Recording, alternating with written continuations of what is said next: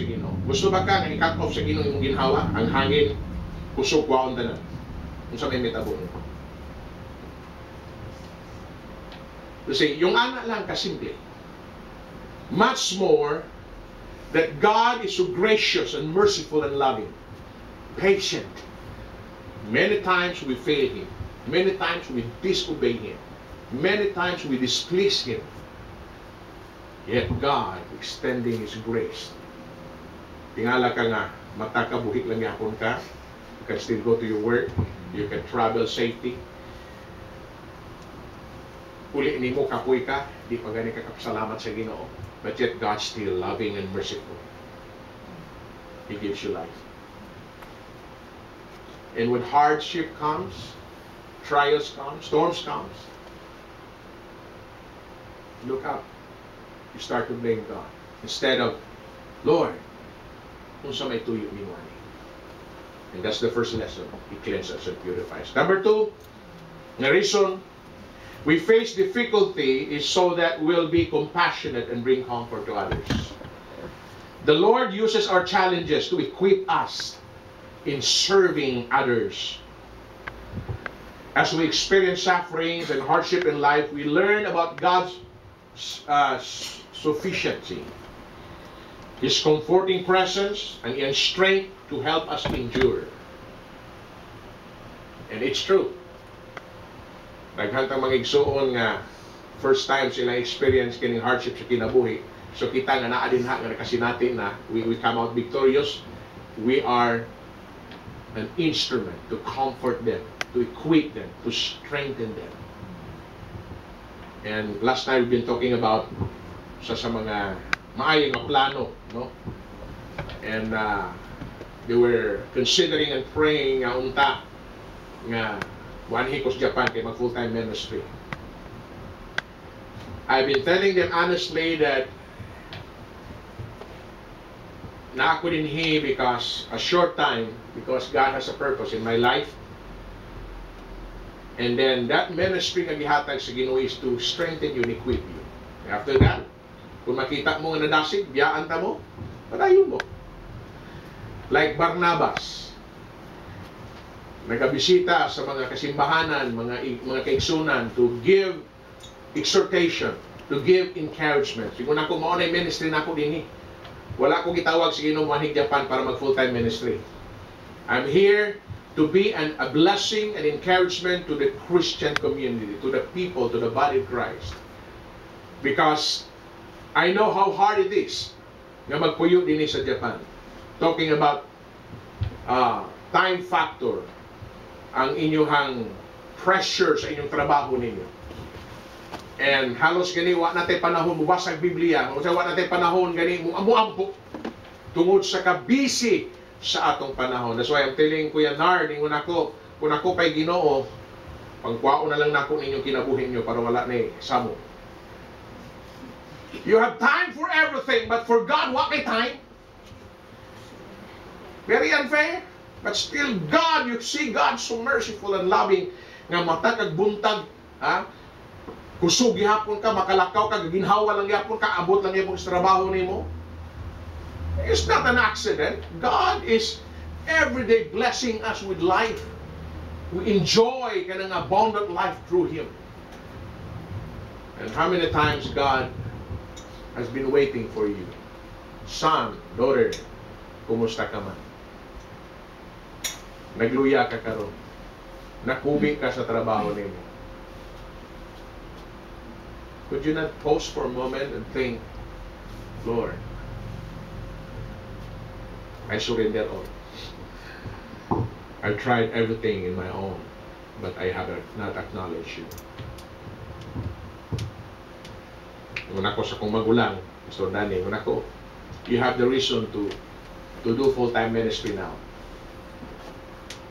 Kung kubion ka, paundangon ka sa Ginoo sa trabaho nimo, take it.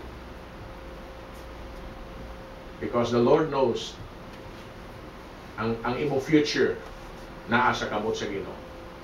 Kung nag-uul ka sa imong pamilya nimo, sa imong bayronon, dili na dapat imong problema na sa Ginoo, as long as you do something for the Lord. Don't just be contented nga yung ani lang imong life karon. Been a blessing to the church. Your church is growing. So unsa pa may pangitaon nimo? So of course, kung paminaw na to ang side sa tao na siya gitawag nga I have my own conviction. Yan. Hindi na mawala. That's human conviction pero not necessarily God's conviction.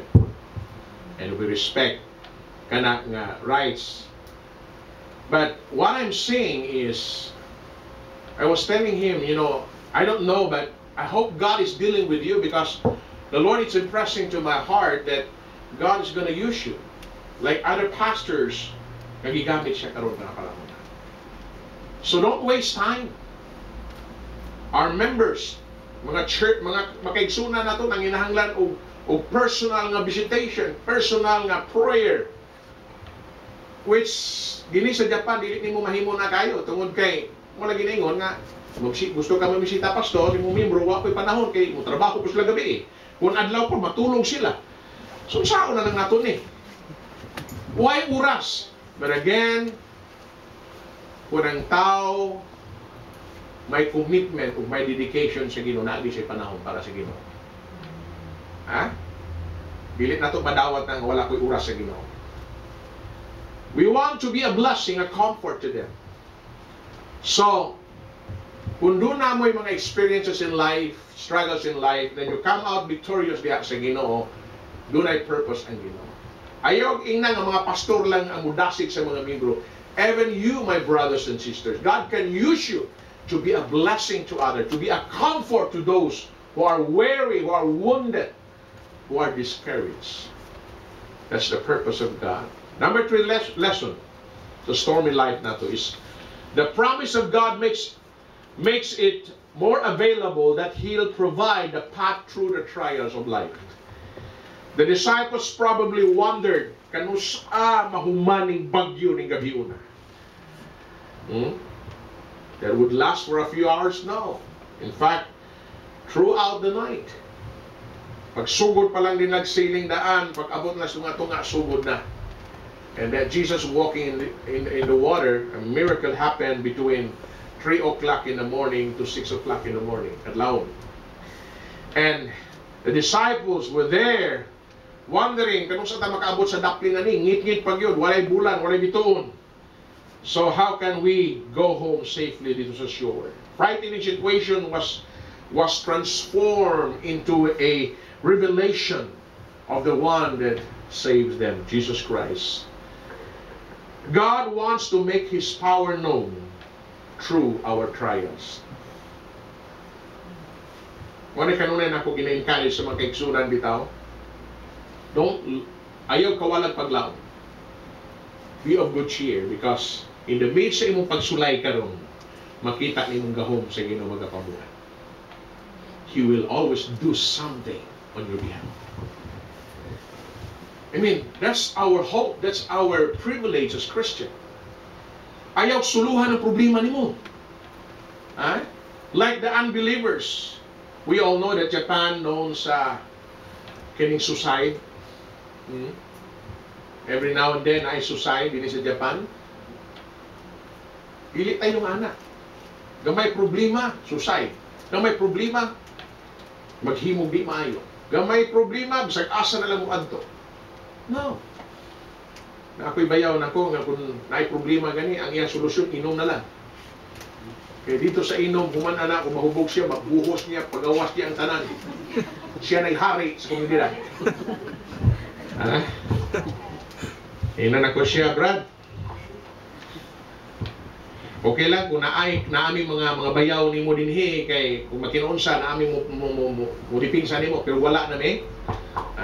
Ayaw bulatan adunay sa katao sa gawas unya nga mo'y mutira nimo. Nga bibiyaan ka patay ka na. Nako, your problems, your pressures imong kinabuhi naalang sa imuha. How many times the Lord is giving you a good work, good job? Di ka magdugay kay imuhang pangasabaan ng imong leader nimo. Di ka ganahan mo, yaw-yaw ka. Nako, ayaw ni ibutang sa Pilipinas. Lahi ni. And The Lord is opening doors sa imuha. You have the talent, you have the ability, but you're not using it wisely.